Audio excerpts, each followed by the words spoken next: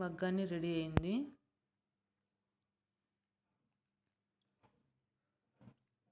ముందుగా బొరుగులు దీనిలో తీసుకున్నాం.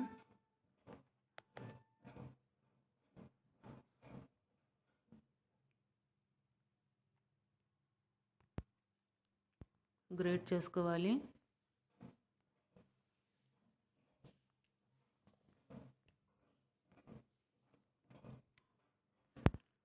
చక్కగా ట్యాప్ కింద కడుక్కోవాలి.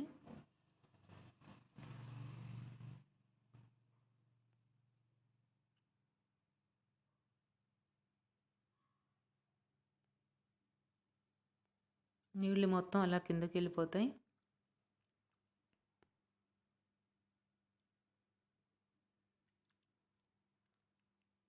ఉన్న దుమ్ము మొత్తం పోయేలాగా చక్కగా శుభ్రం కడుక్కోవాలి.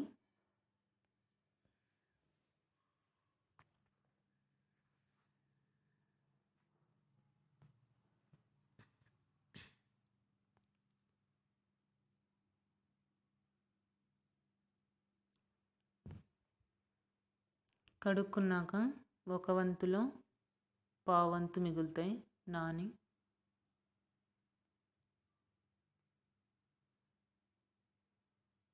నీటిలో నానినవి కొద్దిగానే కనిపిస్తాయి.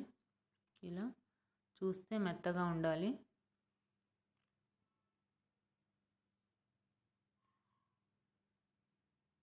ఆ తర్వాత ఇవన్నీ రెడీ చేసుకోవాలి. టమాటాలు, కొత్తిమీర, ఉల్లిపాయలు, నిమ్మకాయలు, పచ్చిమిర్చి కడిగి చక్కగా కట్ చేసుకున్నాను. కొంచెం అల్లం ముక్కలు కూడా తీసుకున్నాను.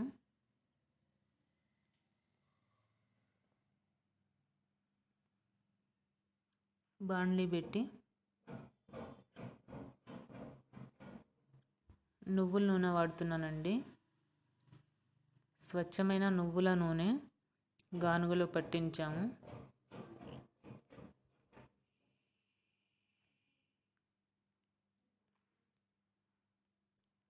ఆ తర్వాత ఉల్లిపాయ ముక్కలు వేయాలి.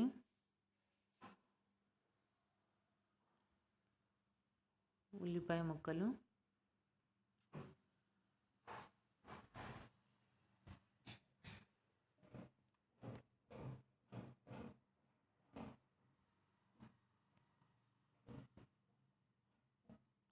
కొద్దిగా కరివేపాకు కూడా వేసుకోవాలి.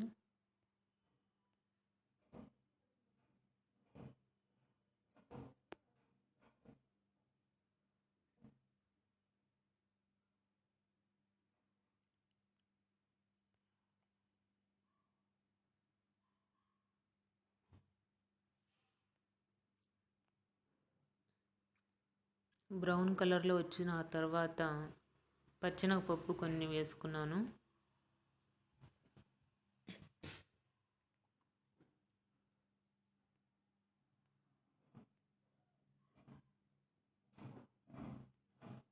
ఎండుమిర్చి 1,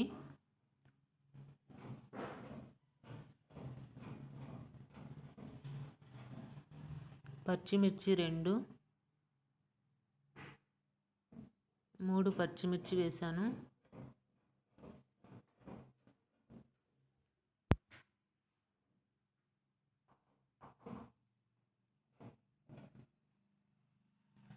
ఆ తర్వాత క్యారెట్ ముక్కలు,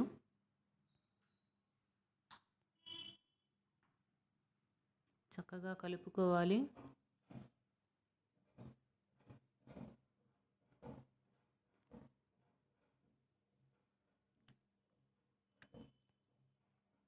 టమాటా ముక్కలు వేస్తున్నాను.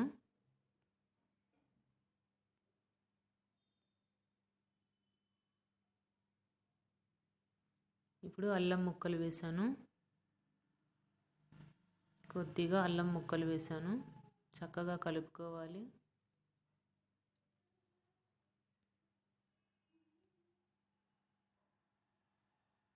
కొత్తిమీర వేశాను.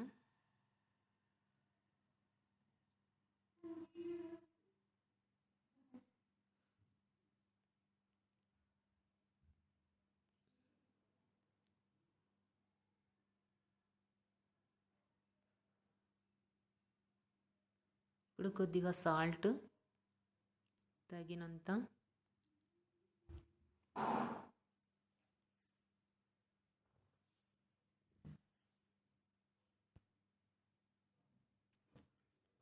ఇప్పుడు కొద్దిగా పసుపు వేయాలండి, మనకి కలర్ కోసం.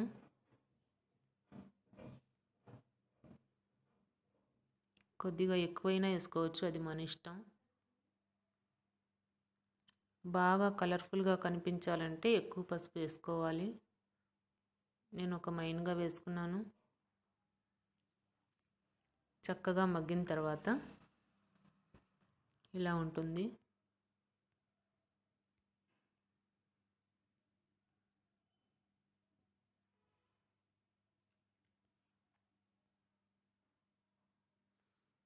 ఇంకా స్టవ్ ఆఫ్ చేశాను. మరమరాలు ఇందులో వేశాను. కడిగి నానబెట్టిన మరమరాలు ఇందులో వేసి కలపాలి.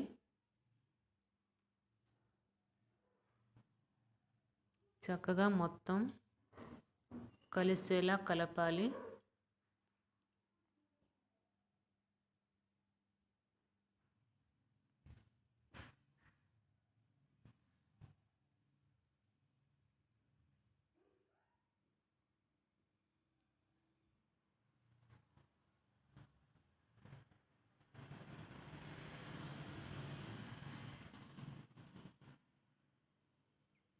ఇప్పుడు ఒక నిమ్మకాయ తీసుకున్నాను.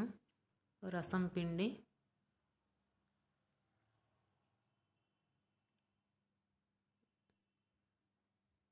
పిండి కలుపుకోవాలి.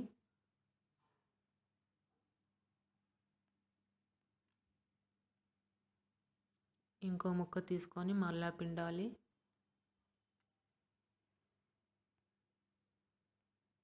ఆ తర్వాత మళ్ళా కలపాలి.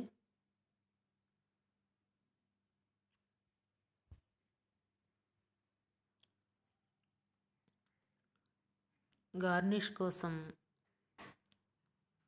కొద్దిగా కొత్తిమీర అలా చల్లాలి. చక్కగా కలపాలి. ఒక బౌల్లో తీసుకుంటున్నాను. మీకు ఇంకా కావాలనుకుంటే జీడిపప్పు, వేరుశనగ పప్పులు చక్కగా వేయించి ఇందులో కలుపుకోవచ్చు, అది మన ఇష్టం. ఇలా బౌల్లో తీసుకుంటున్నాను. చాలా టేస్టీగా ఉంటుందండి. చాలా సింపుల్గా అయిపోతుంది. అల్లం ముక్కలు వేయటం వల్ల ఇది మంచి రుచి ఇస్తుంది.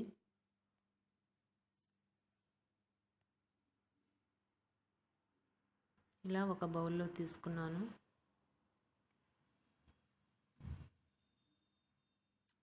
నచ్చితే సబ్స్క్రైబ్ చేయండి, లైక్ చేయండి.